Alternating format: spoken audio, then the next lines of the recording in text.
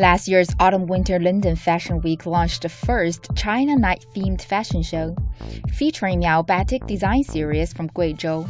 It was the first time the intangible heritage clothing from China has been featured in this form on the international fashion stage.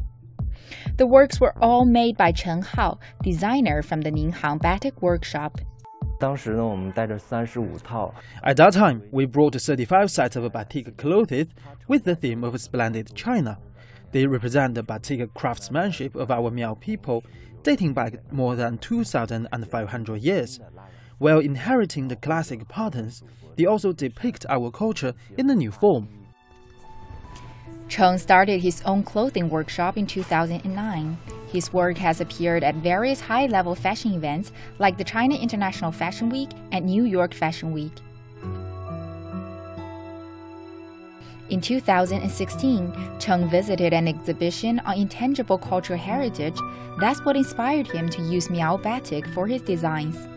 At the beginning, I just wanted to use Miao batik for one show and introduce this technique to the audience.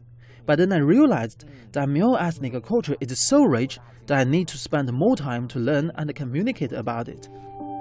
A shared interest in Miao batik brought Cheng together with the founder of Ninghang Batik Workshop, Ning Manli. Ning has worked with Miao batik for over 11 years. Her workshop is dedicated to preserving and developing this ancient technique. Miao batik expresses the culture and spirit of the Miao ethnic group. Many of its patterns have their symbols, their totems, and their imprints of their history. Therefore, although the Miao people don't have a written language, their culture and history are embroidered and painted on their clothes.